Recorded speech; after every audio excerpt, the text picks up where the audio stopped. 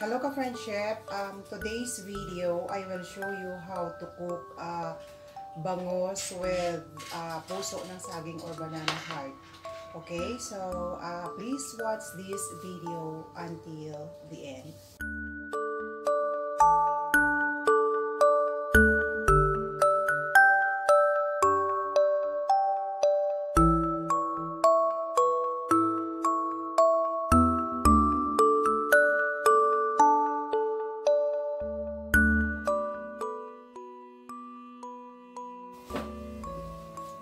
Okay, here are the ingredients. We have here bangus, isang piraso siya, nilinis ko na siya. Meron tayo ditong banana heart or puso ng saging. We have here dito bisol. Ayan. And then we have here kangkong. Okay. We have string beans. And meron ako ditong batwan. Ito yung gagamitin kong pampaasim. Ayan, batwan. And then we have here onion, tomato, siling, haba, and ang buhay na pagluluto ko, calamansi. Okay? So, let's start the friendship. Okay, so ayan, kumukulo na yung tubig natin. So, what we're going to do first is ilalagay natin tong kamatis. Ayan. At saka yung sibuyas. And then, uunahin natin yung puso kasi medyo ano to medyo matigas siya ka-friendship. Ayan. And then, sabay na rin natin ang bisol kasi medyo matigas din siya. So, ayan. Hayaan na muna natin siyang kumulo hanggang lumambot yung bisol natin at saka yung puso ng saging. Okay, so ayan ka-friendship, malambot na yung puso ng saging natin at yung bisol. Ayan, malambot na siya. So, ilalagay na natin yung isda natin, yung bangus or milk fish.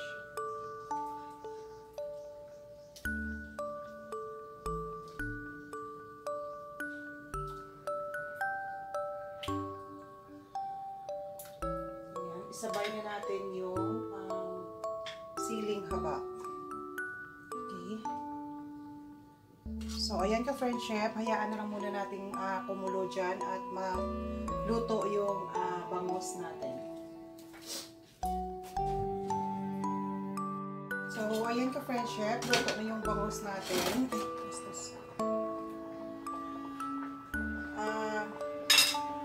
Ilalagay na natin yung batwan. Itong batwan ka-friendship, matigas to, pero konting konting kulo lang, malambot na siya. So, ayan. Ito yung usually na ginagamit na pampaasim ng mga Ilonggo or shall we say, mga Bisaya. Kasi iba yung niya iba yung asim niya.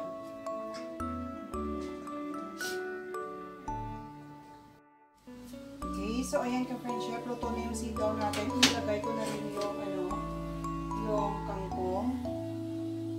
So, ayan na siya.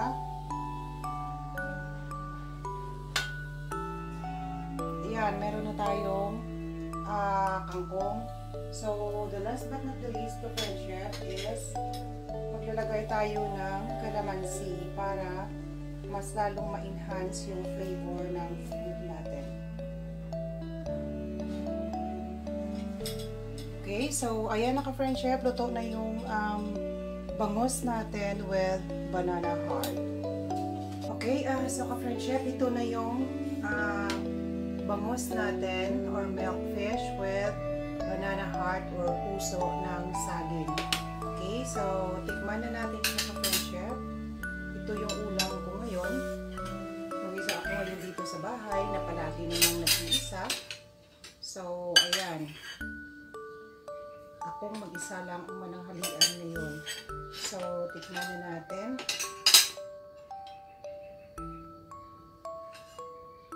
By the way, kain tayo ka friendship.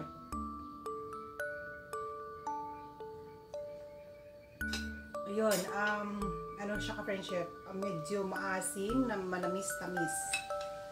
Yun ang ano. So, ang gusto ko sa bangus ay yung part or ang ulo na parte. So, and then of course, konting vegetables.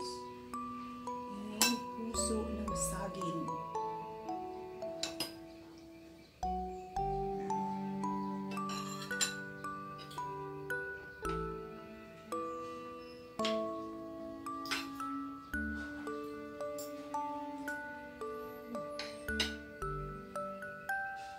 So let's eat the friendship, and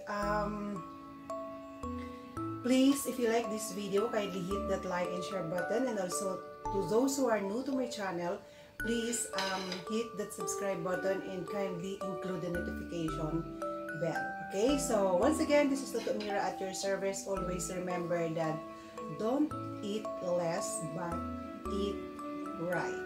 Okay, so thank you for watching friendship. See you again in my next video, and God bless us all. Bye bye.